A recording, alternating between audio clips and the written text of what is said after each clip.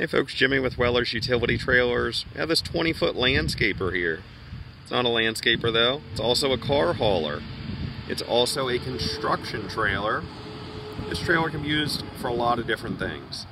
8.5 foot wide, has a stone guard front, a V-nose front, has a sidewall vent. It's kind of blended in, but you can see it up top there. Brakes on both axles. It'll hold 3,800 pounds. Has the Easy Lube wheel bearings, has aluminum fenders, and the silver steel wheels. Ramp door with the flip out flap, covers that bump. Has a Beavertail, kind of hard to see, but if you were here in person you could see that the back's slightly slanted. Does make for easier loading. It's got a recessed D-ring, 5,000 pounds each D-ring.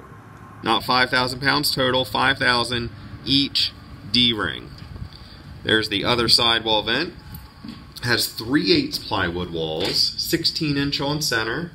The floor is 3/4, also 16-inch on center. There's the side door. It has that holdback spring, the LED light, and the flush lock. There you can get a good look at the V-nose. And the roof, I don't know if you can see it, there's a slight rise in the roof.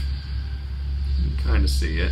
But that does lift the center of the roof, allowing rain to not sit in the center of the roof. And then what you're seeing there is not the roof itself. It is a liner. Keeps it a little bit cooler in the summer and warmer in the winter. This trailer is 6.5 foot tall. Door opening's going to be about 6'2". They put that stylish ATP corner on it.